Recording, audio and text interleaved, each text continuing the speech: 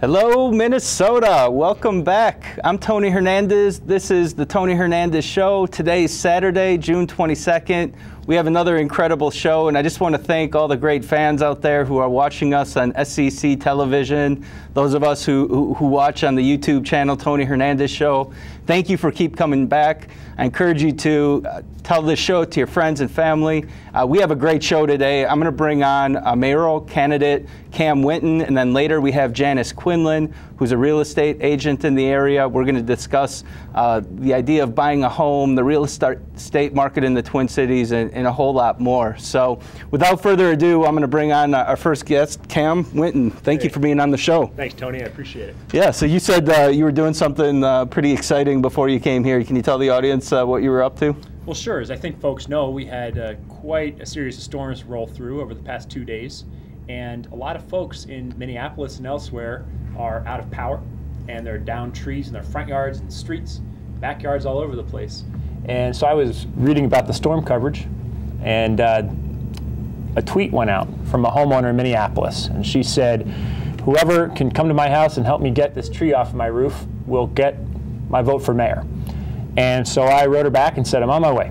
And so I went on over to her house, and as it turned out, that particular tree is going to take a real cherry picker device and some tree surgeons plus Excel Energy. There was a down power line wrapped into it. So she and I did not end up touching that tree after all, but her neighbors had a situation that I could help with, and so yeah, I spent a good chunk of the afternoon helping out, moving down branches. Wow, that's pretty amazing. And that storm last night was actually pretty powerful. I was sitting in at my place with my wife, and we're just watching the trees swaying back and forth. Yeah. And I couldn't believe how dark it got. I think on the longest day, or one of the longest days of summer, right. All of a sudden 7:30 p.m. it's completely dark outside. And they said Excel Energy said that 276,000 customers in the Twin Cities area were without power. Right. And still to this day, I think a lot of these people don't have power right now, and they said it might not come back till Sunday or Tuesday, something of that sort. Yeah, absolutely. So, and if I could share with you and your viewers one thing that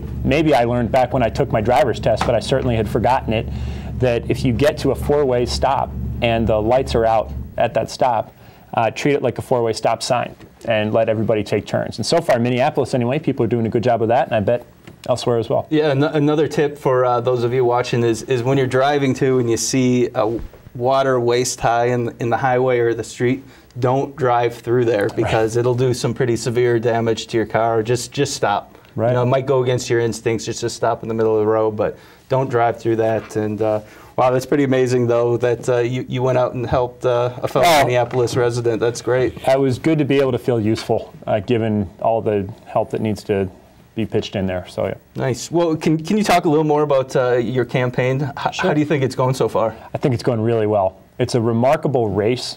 It's the first open seat race for mayor of Minneapolis in 20 years. And we're using an unusual procedure called ranked choice voting, which St. Paul and Minneapolis have used previously, but not in highly contested races. This will be the first time that ranked choice voting is being used in a highly contested race in one of the Twin Cities. So it's a heck of a race. Can you explain a little more? Because in St. Paul we have the ranked choice voting. We had it for the first time, I think, in 2009 for the school board mayor race there. I still don't really fully understand what it is, and I think probably many voters don't. So can you explain what that is? And there's no shame in not getting it, because I'll tell you, before I threw my hat in the ring for this race, I certainly wasn't clear on how it works. So here's ranked choice voting in a nutshell. There's only one day of voting in the entire process, Tuesday, November 5, 2013. There's no primary. All candidates proceed directly to the general election. And in my case, that means 6 DFLers, and a couple of others, and I. And when a given voter walks into the voting booth, that voter could just put one name, like a regular election, or they could rank up to 3 names. The counting starts that night. If one candidate receives 50% or more of the first preferences expressed, that candidate wins. But in the Minneapolis mayor's race, that's not going to happen. There's simply too many candidates. And so the counters start dropping off the last place candidate in a given round of counting.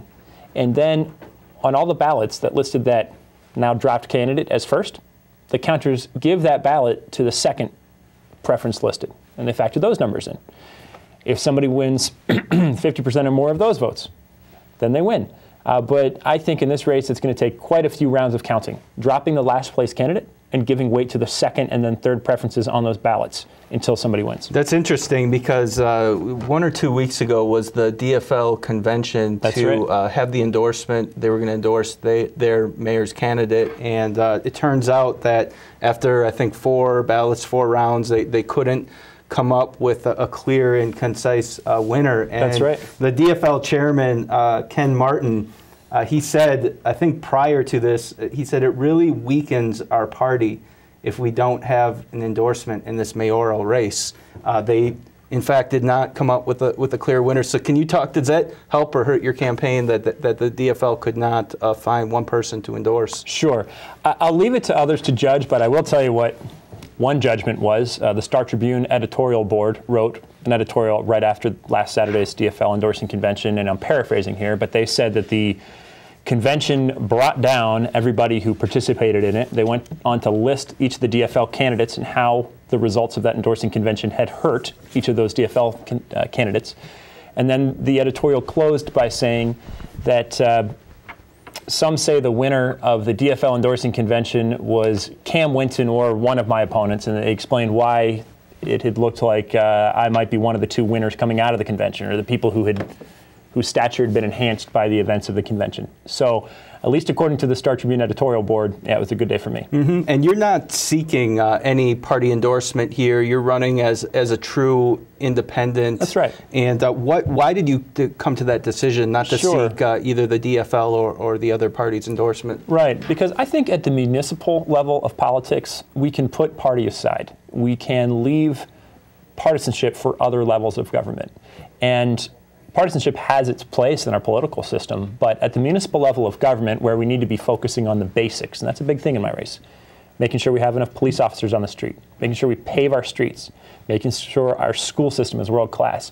Those types of issues, I don't think we need to get hung up on partisanship. And so that's right, I'm not seeking the endorsement of any party in this race. And then at the end of the day, when the voters go and vote in this particular race, they're just going to see names on the ballot. It's not like a legislative race or a congressional race where you actually see the D or the R next to people's names. That's a really fair thought, Tony, but in Minneapolis, they have to do things a little bit differently. And so, in fact, what they do is enable each candidate to pick 3 words that will appear next to his or her name. Wow. And so I'm sure that some of my opponents will pick Democratic Farmer Labor, but I'm not listing any party. Mm-hmm. And I won't tell you what my 3 words are yet. Wait till early August when I file. So you can put any 3 words. Any 3 words you want. Tony Hernandez show, maybe? Well, what about vote for me?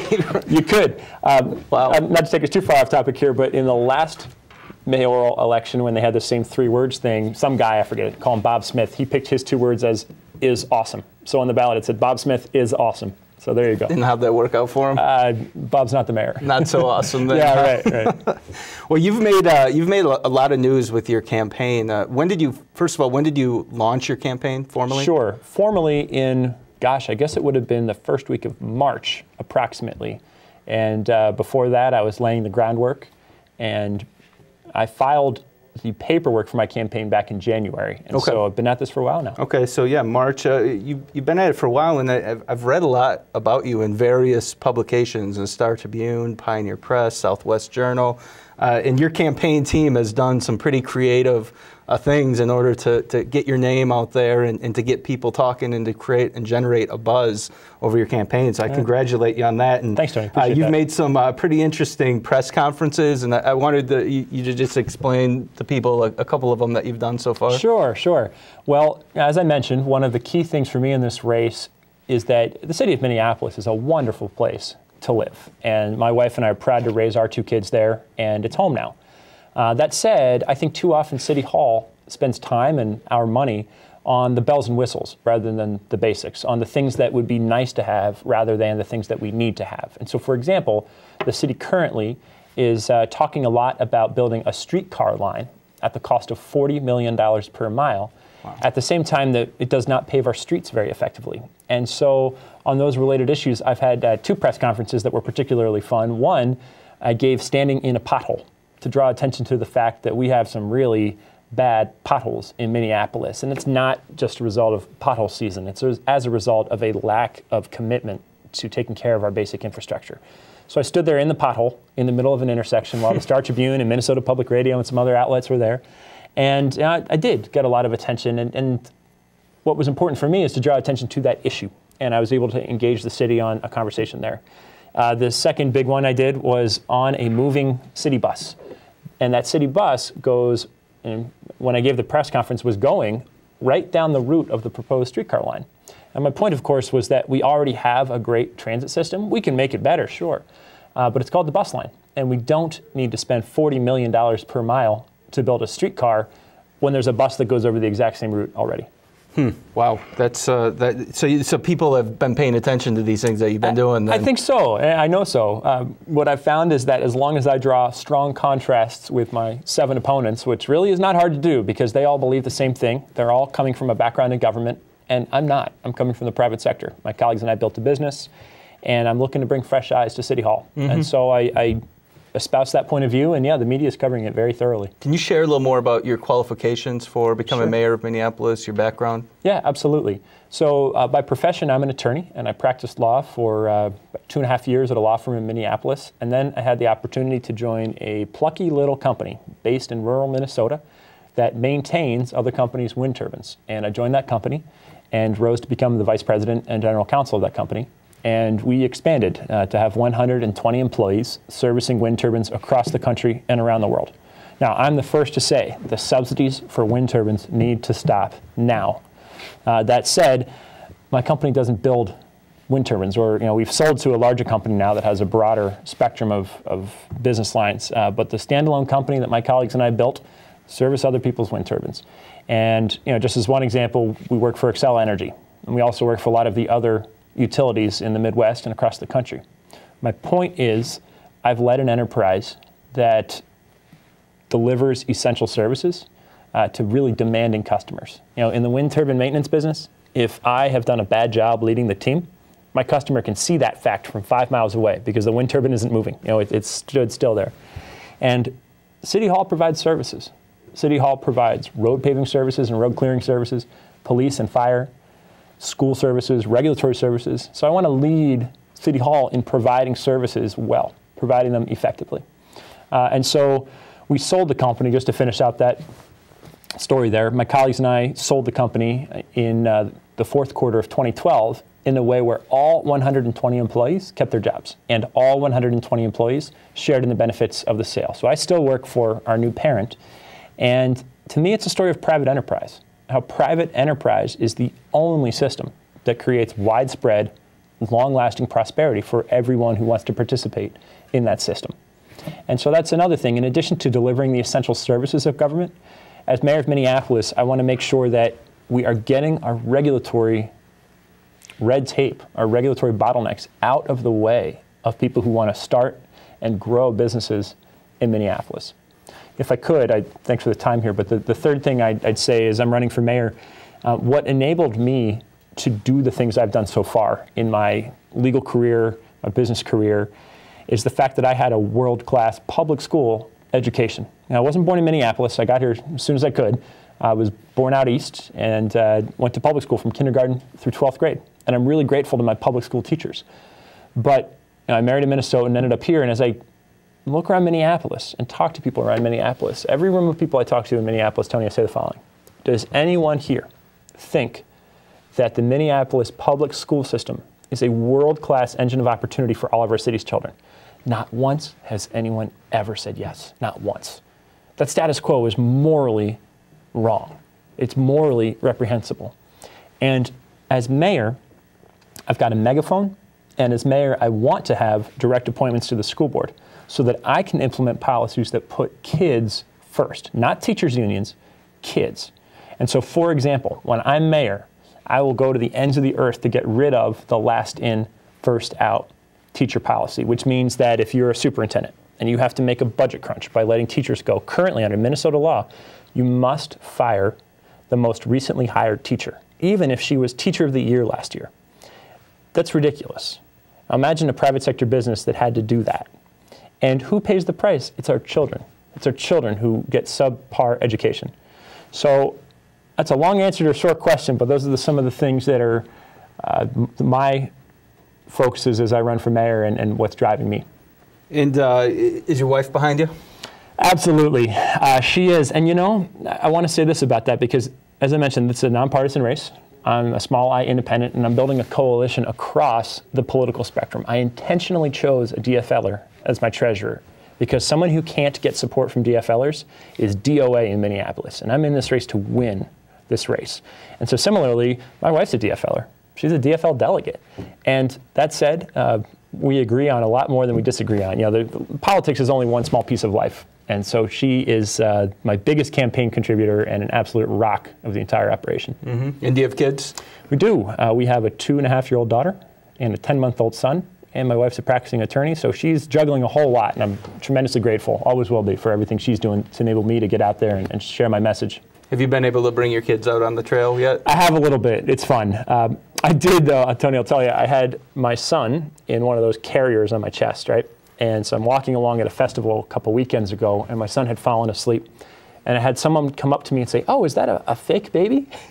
And I thought, is that how far our politics have fallen, that people think candidates would walk around with fake babies on their chest to solicit votes? I said, "No, sir, this is my son." But yeah, my kids have been out at the parades and festivals, and it's been a lot of fun. Mm-hmm. And so you mentioned you're Minneapolis transplant. That's right. Where were you living before? You grew up in? I grew up outside of Philadelphia in a small college town about 15 miles west of Philly called Swarthmore, and then went to college in Philadelphia. And so after 22 years in the same place, I figured it was time to see some more of the world. And so I went overseas. I got a master's degree in London, and that's where I met my now wife. And she was from the western suburbs of Minneapolis. And we lived out east for a while she finished up college, and I went to law school. And then when it was time for us to put down roots, it was a no-brainer to move back to this area. And we've lived in Minneapolis since 2006. Mm-hmm. And can you talk a little more about Mayor Rybak? Sure. First of all, I want to hear, we like to talk about independent issues, and we don't like to bash our opponents too much. Right. I'd like to hear about some of the things that you believe that he's done that's successful Absolutely. As mayor, and then Right. maybe point out a couple things that you would improve if you were mayor of Minneapolis. Yeah, sure. So Mayor Rybak inherited an absolute mess when he became mayor. And I give him a lot of credit for making a bad situation a whole lot better. Objectively, our bond rating has improved. Mayor Rybak shrank the size of the government workforce, and he put wind in our sails again as a city. He reminded Minneapolis that we're a neat city, as is St. Paul. I'm over on the St. Paul side now, so I want to be respectful. But he reminded us that Minneapolis is a great place. That said, and while I respect him a lot, and he's been friendly to me in this race, there are some decisions that he's made recently or is poised to make that I do disagree with. The biggest example to me is the streetcar line that I mentioned earlier. Mayor Rybak believes that the next chapter of Minneapolis' history is dependent upon having a streetcar line. And I could not disagree more strongly. Mayor Rybak wants to put in the streetcar line because he believes that when you put a streetcar line down, real estate development follows the streetcar line. And with respect, that's simply wrong. Now, I've looked at the data from across the country, and it is true that in cities that have put a streetcar line in, next to the streetcar line emerges development. But you know what? The one is not causing the other. Both things are caused by a third exterior force, specifically handouts, crony capitalism, insider giveaways. And so there are grants, often in the form of tax increment financing, that are used to create a streetcar line, and then the exact same type of handouts are used to create development right next to it. So fast forward 5 years in a given case, and you have all these mayors from other cities come and say, "Oh, look at the streetcar line, look at the development next to it, the one must have caused the other." And no, that's simply wrong. So that's a big one that Mayor Rybak and I disagree on. And more broadly, under Mayor Rybak, the quality of the Minneapolis road system has declined. Under Mayor Rybak, the school system has simply treaded water. And I spoke a little bit earlier about the things I would do to put kids first in our schools rather than teachers' unions. I don't want the teachers' union endorsement. To me, the teachers' union endorsement is a badge of shame because it means that you're willing to put the interests of adults over the interests of kids. And so I disagree with Mayor Rybak on his education policy as well. Is there anything that the mayor can do in terms of property taxes in Minneapolis? Because that seems to be one issue people complain about quite often. Or is there much that you couldn't do? No, there's plenty that the next mayor can do, and it really is not rocket science. Not that you were suggesting it was, but spend less money. Spend less money. And so to spend less money, there are two equally important things to look at. The first is the platform that we use as a city for delivering city services. And the second thing to look at is the services that we're purchasing using that platform. So let me hit the second one first, the things that we're buying through the platform. Right now, Minneapolis buys a lot of things that it simply does not need. $600,000 is what we'll spend this year on public art. That's 10 cops we could put on the street. That's performance bonuses for our best teachers to incentivize them to keep teaching well our next generation. Let me give you one example of the $600,000. We're building a $50,000 temporary art installation in front of the Minneapolis Convention Center. So when out-of-towners come for conventions, they can look at this temporary 6-week-long art installation. It boggles the mind that we're buying that sort of thing. In addition to the $600,000 a year in public art, we've got a $2 million a year communications department. It's spokespeople who tell the Star Tribune what a great job the city is doing, so that in turn we residents can read about what a great job the city is doing. To me, in a time of austerity, that's not a good expenditure. So those are some examples of the things we're buying through the system. The big dollars come from changing the service delivery platform. Right now, there's City Hall, and next to it is the Hennepin County Government Center. And each of those enterprises has an IT department. Each has its own HR department, each has its own finance department, each has its own procurement department. That is silly. What we've seen by merging the Hennepin County library system and the Minneapolis library system is that consolidating back office services works. Ramsey County and the city of St. Paul have done some work to consolidate health departments, and that's worked well. And so to go back to Minneapolis City Hall and Hennepin County Government Center, the city of Minneapolis has about 4,500 employees. Hennepin County has about 8,500 employees. And by letting baby boomers retire and simply not filling those slots, attrition, we can respect people's careers, not go in and do massive layoffs, but still save significant dollars by consolidating back office services and letting one office provide the, for example, IT services to both the city of Minneapolis and Hennepin County. And I'll close by saying that, closing this point by saying that, assuming that a given person's salary and benefits is about $100,000 a year, for every 10 people who we just let retire and we don't fill that splat, that's $1 million. Pretty quickly, we start saving real money that we can use to spend on priorities like more police officers and more road paving, and to provide property tax relief, to get back to your initial question. Nice. So before we go here, I just want to hear a little more about the joys of living in Minneapolis. Sure. And, some of your favorite restaurants. Oh, absolutely. Some of the great things you like about living there. Yeah. Folks probably know that at the southwest corner of downtown Minneapolis, and then stretching down into South Minneapolis, you have Lake of the Isles, Lake Calhoun, and Lake Harriet. At the northeast corner of Lake Calhoun and the northwest corner of Lake Harriet, just think at the tops of each of those lakes, are fantastic restaurants. Just look for the lines. They're long lines, but they move fast. And one's called Tin Fish, and one's called Bread and Pickle. And at both of those places, you can get a burger and an ice cream cone and a stack of fries and feed the ducks with your kids and watch the sunset and watch the world go by. They're just great experiences. And one other thing, a plug for Minneapolis, I found a great thing to go to with out-of-town visitors is St. Anthony Falls, the waterfall in downtown Minneapolis. And a fun fact, the reason Minneapolis exists in the first place is because of that waterfall. It's the only naturally occurring waterfall on the entire run of the Mississippi River. And so when they needed to grind the grain and mill the logs back in the day, they got hydropower from the waterfall. So there's a Minneapolis fun fact. Nice. Well, before we bring on our next guest, I just want you to be able to tell the audience a little more about your campaign, how they can help your campaign, your website, Twitter, Facebook, those types of things. Absolutely. Thanks, Tony. And first of all, thank you so much again for having me on. It's been a great opportunity. And my website is wintonformayor.org. You can either put the numeral 4 or spell out the word, but wintonformayor.org. And you can find me on Facebook at facebook.com/Winton for Mayor, and Cam_Winton on Twitter. And for folks who like to march in parades, knock on doors, make phone calls, I'm welcoming a broad coalition of folks who want to put common sense first and bring a fresh set of eyes to City Hall. Sounds good. Cam Winton, thank you so much. Appreciate it. For being on the show. My pleasure. I hope you can come again. Absolutely. Thank you.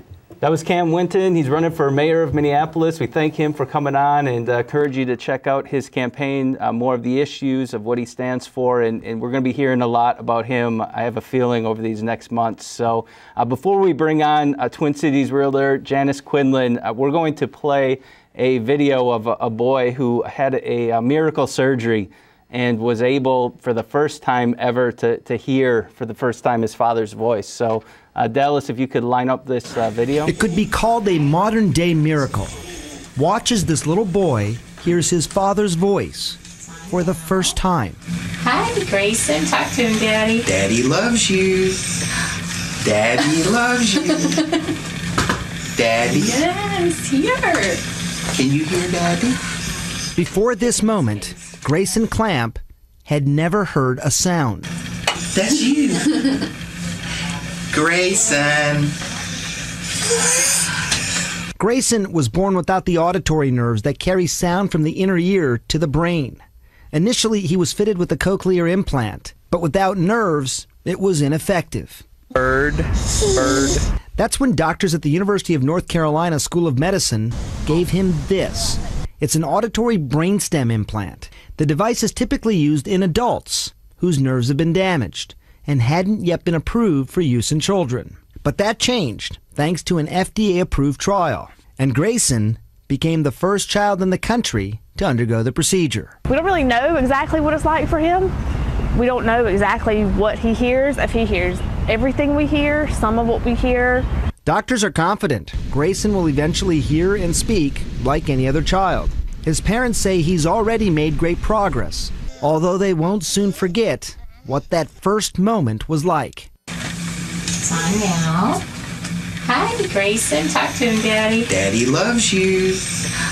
Daddy loves you. Daddy. Yes, here. Oh, his face, it gets you every time. I mean, doctors may not like to use the word miracle, but it truly seems like a medical miracle. How does this work? Yeah, it's quite remarkable. Dr. Craig Buckman's one of the doctors along with his team. I want to show you because that's quite a beautiful story, and you just like to have these heartwarming stories sometimes at the show, just to let people know they're out there who are suffering from various things, whether it's the economy or mental anxieties or other things, that there is hope, and there is hope that things will get better. And it sometimes takes little boys or little kids to show us the true miracles and the true joys in life beyond anything else. So I'm going to bring on our next guest, Ms. Janis Quinlan, and she is a real estate agent here in the Twin Cities. Thank you for being on the show. Hello, Tony. How are you? Good, good. Thank you for having me. Yeah, it's great to have you here. And I'm a loan officer in the mortgage business, so I've been in the grind and experiencing the real estate market here in the Twin Cities. And so I wanted to have you on just to discuss a little more about the market here in the Twin Cities and kind of talk about all these questions that homeowners and prospective homeowners might have about buying a home and what to do with their existing home and investing in real estate. So we're really glad to have you on. Sure, well, thank you. And there is a lot to know, especially this market has changed so much, and it keeps changing, and changing rapidly, like we've never seen before. Yeah, so can you talk a little more first about your experience as a realtor? How long have you been a real estate agent for? Okay, I've been in the real estate business for approximately 16 years. And throughout those 16 years, I've seen the up and the down. And when you start out in a normal real estate market back in the 90s, and then by mid-2000s, where prices are skyrocketing, it's out of control.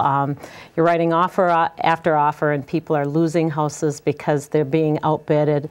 It's stressful. It's very stressful. And then we got to the market where foreclosures were the norm and people are upside down, and it's kind of depressing, and it's really hard to stay even keel with it. So are you talking to some people? Are you seeing the hope starting to increase? And it's coming back. It's coming back. The market has improved a little bit, and people are starting to get some of their equity back. And a lot of people have actually saved money. So even if they're upside down, they have a little bit of money stored away, so they can sell their house, and then they can buy up or buy in a different area, whatever they like. And what's neat is with the interest rates, as you know, they've been super low for quite a while now. They can take advantage of that, and their payment is way lower because of that. It's a fantastic time to buy in real estate. And so what kind of decisions, people often talk about, should I buy or should I rent? And can you talk about the factors that are involved when people are making this type of decision? Sure. In the real estate market, if you're looking about buying, you don't know if you should buy or you should sell, a good key is, first of all, your income. If you're at a job that's pretty secure, if you are paying rent and the rent seems pretty high, then you might think about that it could be a good time to buy. If you're in a place in your life where you're really pretty happy with your location, your job, everything seems to be in place, probably is a good time to buy. And for the most part, most people who are purchasing, their monthly mortgage with everything involved is cheaper than rent, and you own. So you can't really beat that. Well, what is the average purchase price for a first-time home buyer right now in the Twin Cities? Twin Cities is approximately in the middle ones to upper ones for first-time home buyer. You have your inner city, which can be a little less expensive compared to your suburban areas, but for the most part, it's in the mid ones to upper ones for first-time home buyers. So, I see some of these numbers being in the mortgage business. So, if you want to rent in St. Paul or in the Twin Cities, say a 2-bedroom house, you're looking at a rental payment of somewhere between $900 and $1,400, I'd say, depending on where exactly it is and the amenities. And if you go ahead and purchase a home, say in the range that you said, you purchase a house at $150,000, your total payment, your PITI, principal, interest, tax, insurance payment, is somewhere around that same level, maybe even lower, right around $1,000. Yes, and that's a good indicator that, well, maybe I should buy, and maybe I should build up that equity in the house as I'm making my payment, versus some people think of renting as throwing the money away. And we also work with people to find rental property now. And I have a couple people, and they say, well, I want to find this. And I look at the price and what they can get, and I think about if they could buy the difference in that payment. It's astounding that you're going to pay $1,500 a month for this rental, and if you purchase, the home payment would be $1,500. The quality of life, owning versus renting, there's an extreme difference there. So for people out there who don't know, so $150,000 purchase price, can you describe a little more of what kind of property that would give you? Sure. How many bedrooms, square footage? And it depends on where, of course. Depends on single family, townhome. Single family, probably inner city, you're looking at $150,000, probably a pretty nice house. 3, 4, 5 bedroom home. Usually 1 to 2 baths. It could be 3, but that's a little rare at that price. Suburban, $150, you're going to probably, I just sold one for a little more than that. You're going to find a 3-bedroom home, maybe 1.5 bath, a little bit older, maybe 60s Rambler type. But it's a very affordable payment, and they're decent homes right now. So people, the federal government has initiated quite a few different programs out there to help homeowners and to also assist homeowners, first-time home buyers in buying homes. And one of the programs that came out in, I think it was 2009 or 2008, was the so-called Obama credit. Yes. Where you could buy a home and actually get a nice chunk of money as a rebate back in your tax returns. Correct. Was that program effective in your viewpoint? Yes and no. People took advantage of it. They loved it. I've had home buyers just say, great, we get the tax credit. Would they have bought without that? I think so. Unfortunately, I think people took advantage of it, got the money, and they would have bought anyways, so it's just kind of like a bonus to get that money. And you had to stay in your house for so long, so those people who did get that credit, which actually helped them as far as if they used it to buy down on their equity, or build their equity rather, they are now able to sell and not be penalized for that $8,000 first-time home buyer. So, you know, I'd love to say yes or no to that answer, but it's a little bit of both. So. And then how about what other first-time home buyer programs are there? I get a lot of calls asking about if there's down payment assistance, or you know, can you talk about what down payment assistance is and who it's available to? Sure. Well, the most well-known one is the MHFA, which is a Minnesota-based first-time home buyer money, which the buyer then has to go through a class, and it's just a one-day class, not a big deal, and they provide you with down payment assistance. Now there is income levels for that. So that's really big. There's also, if you didn't want to, or maybe you couldn't qualify for that, there's also different programs depending on the county that you live in. There's also rural area monies available, and I also am Wisconsin licensed, so I sell some in Wisconsin, and I just had a buyer that used a Wisconsin program for down payment assistance. So there are a ton of first-time home buyer monies out there, and with the seller helping you with your closing costs, it's very affordable to buy a house if you're a first-time home buyer. Yeah, that's a very important point. And to clarify, I think the rural program is the USDA programs, and as long as the property is located in a USDA region, you can get financing up to 100% of the purchase price, meaning that you don't need to have any kind of a down payment, which is great for certain types of buyers out there. It is good. I have one right now that's a 2% down. And unfortunately, the same thing happened before where people were 100%, and if the market didn't improve, then they were upside down. But we'll hope that that doesn't happen again. Yeah, we'll have to see about that. We'll see. Yeah, but so down payments then, different types of down payments. For FHA, I think you're looking at 3.5% of the purchase price. Correct. For conventional mortgage, you're looking at a minimum of 5% down payment. Correct. So people, you know, maybe if they want to hear the math, you know, if you buy a $100,000 down payment, you need a $3,500 or $100,000 purchase price. You need a $3,500 down payment, and then there's closing costs associated with that. And you mentioned that there's ways that you can draw the contract up so that the sellers pay for the closing costs. Is that right? Correct. Correct. In any mortgage, I should say, rules, laws, the seller is able to contribute, depending on the program, and certain programs are up to 6%. So with the FHA, what we're seeing is 3% back, and that's very common where the seller contributes 3%. So the buyer, the lender, has to come up with very little. And what we're seeing, especially first-time home buyers, is they might have mother and father give them a gift. And so they're walking in with very little bit down, and it's a great program for them to get into their house and enjoy home ownership. So do a lot of people have a gift as a down payment?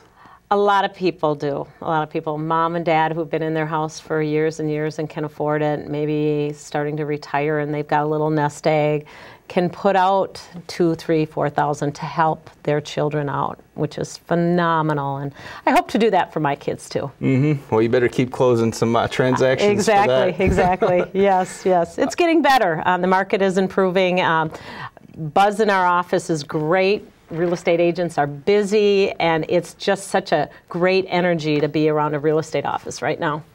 And so in the middle of this week, the chairman of the Federal Reserve, Ben Bernanke, he made a statement about interest rates and about the quantitative easing program that's out there. Essentially, what's been happening for a while now is the Federal Reserve has been buying $85 billion worth of bonds every single month in an effort to keep rates low. And for the first time, or a couple months ago, and then he reiterated it, saying that this program is not going to continue forever. Yes. And so what that did is it sent the 10-year Treasury yield up, which means mortgage rates went up about 1/4 to 0.3% just in a matter of a couple of days. For me, it was shocking to see that. Do you think that in a higher rate environment, we're used to a 3.5% to 4% 30-year fixed rate, going up now 4.5%, maybe even 5.5% in the near future. Is that going to affect the amount of people who are buying out there? A certain amount, but the affordability is still there. I just think about my first house was 10%. I've talked to people who they bought their first house at 16, 17%. So what you have to do, instead of saying, wow, it's up to 5%, so-and-so got theirs at 3%. Well, that's wonderful. That's great for them. But you just look at 5% and say, okay, what's my house payment? Is it affordable? And for the most part, even 4%, high 3s is phenomenal. Like I said, my first house was 10%. And then when we got down to 8%, we thought we were living the dream. So it's all relative, and you have to look at your payment and say, I can do this. And for the most part, most people say, yeah, it's still better than renting. What I've found is that when the rates get real low, like they were a couple months ago, everybody, it's almost like a competition. Oh, I got this rate, and I got this rate, and people become very rate conscious. And so when they go up a bit, puts things, as you pointed out, into more of a perspective. And just from a finance point of view, if you have a $150,000 mortgage, every 1/8 of a point increment increases your payment, somewhere between $10 and $20 per month. So I mean, I don't want to say that that's nothing, because $20 is that can be a dinner, or that could be half of a cell phone payment, or something like that. Well, and then you also have to look at it as you get the people who have already closed, locked on their rates, their low 3s, 3.5, and even as it gets higher, they'll be 4. Well, in a couple years from now, what if it's 5, 5.5? Those, and they want to sell. Now, if a lot of loans are assumable, so if people save their money, they can go in there and assume those loans and get that interest rate. So there's going to be some benefit for all those low interest rates. And that's what happened back in the 80s. People were assuming loans because the interest rates were skyrocketed. And we might see that in the future as well. And, the other thing I wanted to talk about, because the economy is getting better, slowly but surely. The real estate market's slowly getting better. We're finally starting to see home values go up. However, there are still a tremendous amount of people right here in the Twin Cities, White Bear Lake, St. Paul, Stillwater, that are suffering from they're either backwards on their home, they owe more than what their home is worth. Perhaps they have a nasty second mortgage with a high interest rate that's has a vice grip over their property in a way. What sort of advice do you give people who are in these types of situations? Well, it depends on what level they're at. If they're without a job and there's no way they can make any payment, and they just know what can we do? First of all, you need to talk to your mortgage lender, whoever you're with right now, and discuss your issues. There are ways to modify your loan. So if you are current on your payments and you're making your payments, you can talk to your lender. You can modify your loan, especially if you're currently working and it's affordable. I've dealt with people who have talked to their lender, and especially a second mortgage, they've gotten things reduced. So the lender doesn't necessarily want the house back. They don't want to lose out on that. So what they would love you to do is to talk to them and work that out.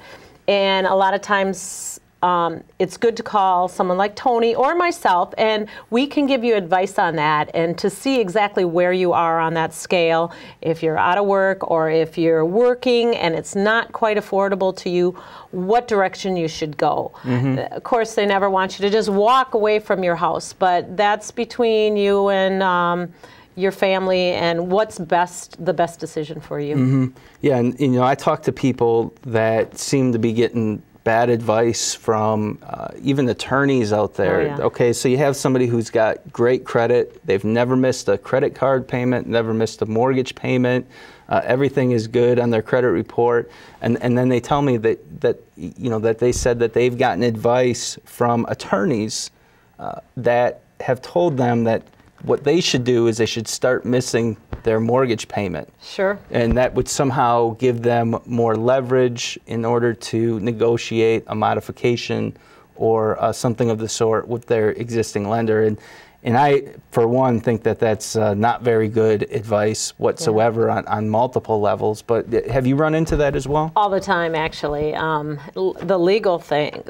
The legal hang-ups on that are incredible. I wouldn't even want to touch that. For example, my sister, and about 2 years ago, she had 2 brain aneurysms and she almost died. She was off work for a long time. She incurred a lot of debt. And so now they have the government program to refinance. Even if you're upside down, it doesn't matter how far upside down you are, you can refinance. Because she's way under what... or I should say, her mortgage is way over what the value of her house is. Well, she's tried to refinance, but because her debt-to-income ratio, she had to go not just less than full-time because of her health. She's doing great, but because of her health, she had to go less than full-time. And so she's tried to refinance, and she can't because of that. Now, do I tell my sister, start missing payments, you'll have more leverage? She's got unbelievable credit. I can't do that. She needs to decide what she has to do, what's best for her. She loves her house. She doesn't want to move. She wants to stay there. So hopefully some other program will come around for someone like her who's had these horrible incidents in their life that, look at your credit. Look at the other factors besides just your debt to income. Why is it like that? Unfortunately, you don't see the government standards of lending that allow that leeway. Yeah, and I think the program that you're talking about is the HARP program. Yeah, HARP. A lot of people have taken advantage of it. There are certain qualifications, though, that your existing mortgage has to meet in order to be able to do the HARP program. Correct. A couple of them are you need to have your mortgage originated before May 31st, 2009. Your loan has to be a Freddie Mac or a Fannie Mae loan, meaning that it was bought by these big companies. Yes. And so a lot of people don't fall into that category. But what HARP did, though, is it essentially underwrites the loan the same way as a normal conventional loan would be underwritten. The one exception is you don't need an appraisal. Yes. On the property. Yes, because you could be way upside down on your property, which is wonderful to help people to get to refinance.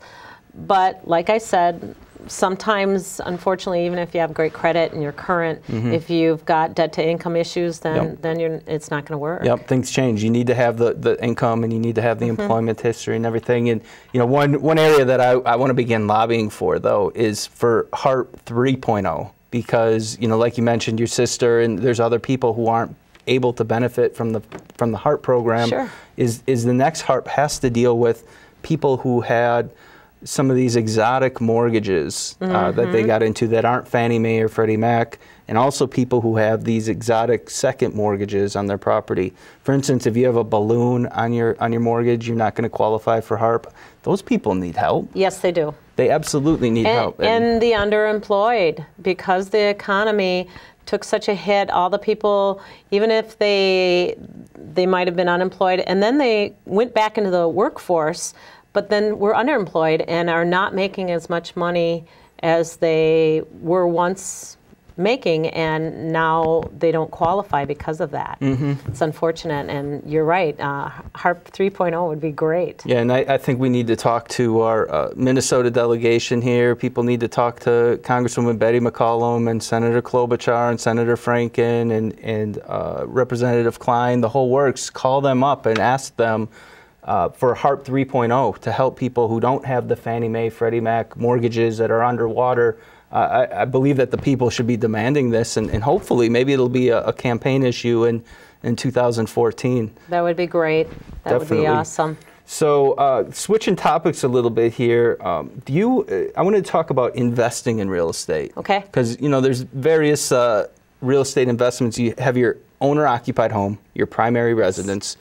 You can buy second homes, like vacation homes or lakefront properties in Minnesota. That's a huge market right there. Yes. And then there's also the non-owner occupied investment property where you're buying either a single family residence and renting it out, or duplex or triplex or fourplex. Yes. Do you work with those properties and those investors? I sure do. I sure do. I have sold cabins, lake homes. I've worked with investors that are, especially the ones that have been foreclosures and are relatively inexpensive, but they know they have to go in and put some money into it, and then either turn around and flip it as a more expensive home, very nice because they fixed it up, or they decide to keep it and rent it.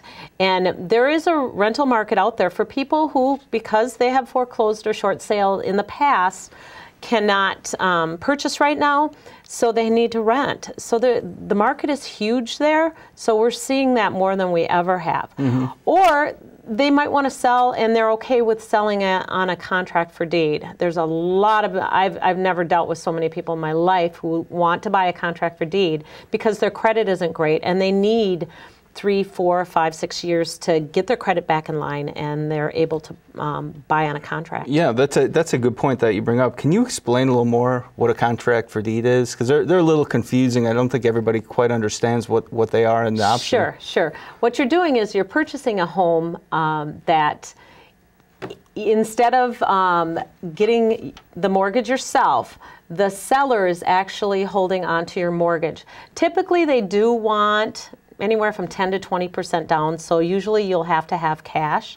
So you have that amount of money, and you decide on the terms with the seller, being it a 3-year balloon, which means you in 3 years have got to refinance and get a mortgage, or a lot of them we're seeing is 5 to 6 year balloons. So then you make the payment to the seller, and that goes towards your equity, so you're not losing out. But the major downfall is the fact that you have to put that lump sum at the beginning. And some people do have that. They've saved the money. They just don't have the credit. So that's a very viable option for a lot of people right now. And for the investment properties, for people that want to buy, what are the characteristics like of these investors? Are they just people who have jobs and have extra cash to spare, or? It's all across the board. I've run across investors, that's all they do. They take care, they go into the houses, fix them up. That's how they make their money. We have a gentleman in our office who used to be our vice president and decided, you know what, I want to get into working. So he buys these homes, and he has great credit, so of course he has a credit line at the bank, so he's able to pay cash on these homes. He spends so many weeks fixing it up and turns around and sells it. Very few times does he actually rent it, but you do find a number of those people who are doing that are renting the properties. So there are also people who have full-time jobs, who work in their other job, and they dabble in real estate. And so what they do is they go to these homes, they hire people to take care of it, and in the end they make some money on it, and it's a win-win for everybody because they take these distressed properties and fix them up. And all that does is improve everybody else's value in the neighborhoods. So it's wonderful. And do you think it's an option? We were talking about people who maybe are stuck in their home because they're underwater. Is it an option for these people to perhaps rent out their existing place and then move somewhere else, or even buy somewhere else? Well, as far as to start out, for the first thing is to purchase. Even though you rent, you'd have to qualify for both, and you do have to have a 1-year lease in place before you can use that as income. So to just start renting and want to buy, you have to be able to qualify for both, unless it's the 1-year seasoning. Okay. So that is an option for people, and usually they can get enough rent to pay for their mortgage, or be relatively close. So that's a really good idea for people who are upside down. I see that a lot too. Unfortunately, you also see the people who rent their homes and are not making the payments anymore and then collecting the money. And that's reality right now in our market, that people are doing that too. Wow. Yeah, well, I see it every day. And I've actually shown foreclosed homes that have are on the market. You go to show them and there's renters in there because they had a lease with the sellers, or not the sellers, but the homeowners as they're foreclosing, and the bank, because of laws, has got to let them go through their lease. So you're showing foreclosed homes that have renters in them. And are they still paying on the lease, or? They pay the bank. Oh, they pay the bank. Yeah, then they have to pay the bank. Yeah, it's quite interesting, but it does happen right now. And then how would you find out more about how much can I rent my house for? Is that something that people call you about? Yes, yes. They can call me, and my number will be shown, and call me, and I'll discuss your options. Nice. And do you work with short sales at all? All the time, yep. And that's just it. You have to be full-time in this business to understand all the different bank-mediated properties. You have the short sales, which when people are upside down, and I interview people just to see if they're a good fit for a short sale. Sometimes if you're making pretty good money, the bank won't accept a short sale. They just say, no, you can make the payment. But if you have some family issues, especially like divorce, we've seen a lot of short sales with people getting divorced, and one or the other can't afford it. So yes, I work with a lot of short sales, buyers and sellers. And buyers too, short sales can be a fabulous deal for buyers. On the whole scale of types of real estate, you have short sales being the least expensive, then you have foreclosures being just a little higher, and then you have retail, which the people who have the equity in the property. Now the short sales are the less expensive. You'll get the best deal on a short sale, but you have to have patience because it can be anywhere from 2 to 6 months. I've even seen longer than that because the bank takes forever. And if you ever want to see something that makes no sense whatsoever, no common sense, deal with the bank, because that's what we're dealing with right now, and you have to know your way around all their paperwork. Yeah, and of course every lender's different, and they have different processing centers. And everyone is different. So if you're considering a short sale, then you need to have an immense amount of patience, and you probably shouldn't have an urgent need to have to move somewhere very fast. Correct. You got to be in there for the long haul, and you know that you're going to get a good deal in the end. So. And then what's the average, just for your regular traditional purchase, what's the average contract time right now in the Twin Cities? Right now it's about 45 days. If you are doing a conventional loan, you can get it done within 30, but FHA, you really need 45 days, and you might push that up to 2 months, 60 days. And do you have, when your buyers come to you, do you try to encourage them to go conventional versus FHA? Is there a difference in terms of when you're negotiating with the seller? Are they going to look at, is this person FHA qualified or conventional? I leave that to the mortgage person. My philosophy is I'm an expert in real estate, and the mortgage person is the expert in the mortgage industry. But with that said, I also explain to them the benefits of conventional versus FHA.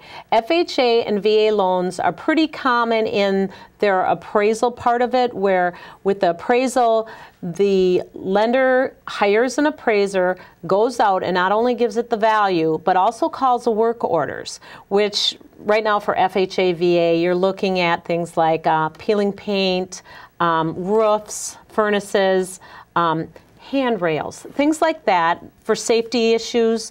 They don't want you to move into a house and all of a sudden a year later you're foreclosing because you can't afford the broken down furnace. Yeah, Janis Quinlan, thanks for coming on the show. And quickly, can you let people know how they can get a hold of you? Sure.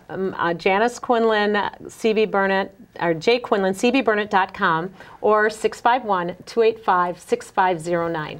And that's coming. We're coming to the top of the hour here. Thank you, everybody, for tuning in. This is the Tony Hernandez Show. We broadcast live every Saturday from 4 o'clock to 5 o'clock on SCC Television Studios. May God bless you. May God bless America. And vaya con Dios.